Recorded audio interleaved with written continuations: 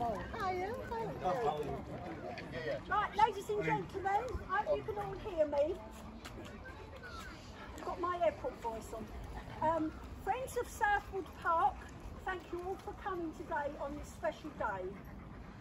On the 13th of April, I saw a Facebook page of a lady in the Isle of Wight who was making rainbows from recycled plastic bottles in support of the National Health Service.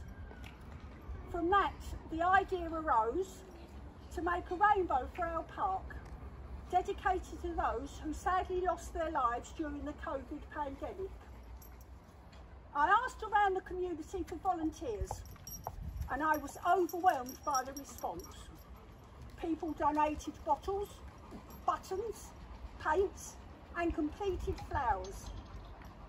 And the result is our memorable rainbow wall behind me, containing approximately 500 flowers, which we are pleased to unveil today in front of councillors, community project organisers and dedicated members of our committee.